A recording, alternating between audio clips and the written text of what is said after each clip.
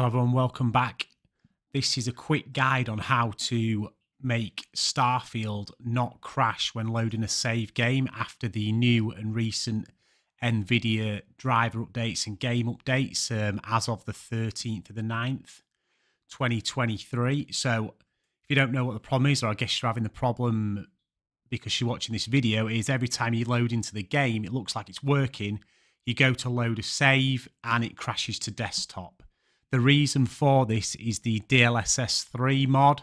So you need to remove that mod from your game files, re-download the updated version of the mod, and then reinstall it. So what you need to do is go to your game file, and on mine, it is in my Xbox Games folder. So I've got Game Pass, so it's Games, Starfield, Content. If you're on Steam, if you go on Steam, right-click on the game, you should be able to click Verify Files or Browse or Manage Files and go straight to the folder there.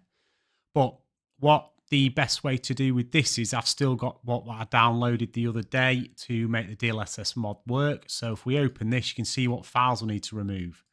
We need to remove the Streamline folder, the FSR2, Streamline ASI, WinMM, and WinMM.dll. So there's a Streamline folder, FSR2, and the two WIMM files. You need to delete those out, remove them completely from the file from your game folder, and you need to go back to the website where you downloaded the mod. Check that the mod that you're using has had an update that will work with the new updated game, and then re-download and re-copy the files back over to your game folder as you did in the first place, and you will then be able to load up Starfield and play the game as before without any crashing to desktop issues when loading the game. So I hope you like this video, and I hope you enjoy Starfield, and like, favorite, subscribe if I've helped you, and peace out.